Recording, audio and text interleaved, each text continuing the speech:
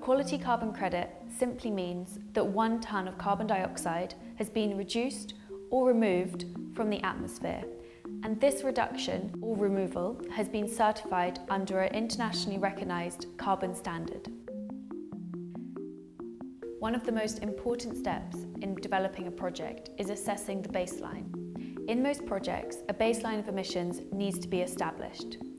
If we use the example of REDD+, which is forest protection, this means assessing the deforestation rate in a reference region using satellite imagery and combining this with on-the-ground measurements.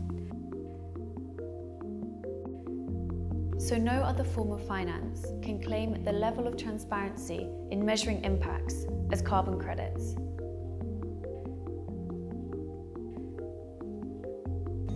There are 2 important principles within carbon projects. The first one is additionality. This simply means that a project couldn't happen without the finance from carbon credits.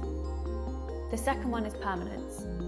This means that the emission reductions or removals achieved by the project are not going to be prone to reversal.